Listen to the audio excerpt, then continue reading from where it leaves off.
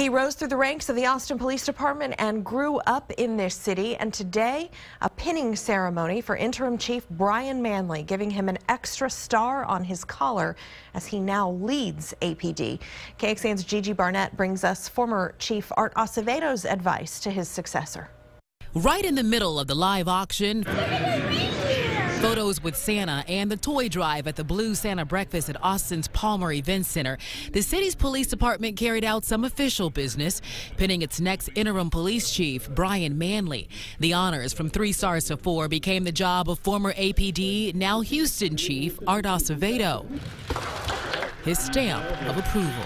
To have that first tap, and well, let's call it what it was, to have that first hit come from Chief Acevedo was very special. I think maybe it reflected the weight of the responsibilities that I've taken on. It also signals that both men are working together for a seamless transition. Manley was the chief of staff under Acevedo, who says he's open to guiding the new chief through some tough issues.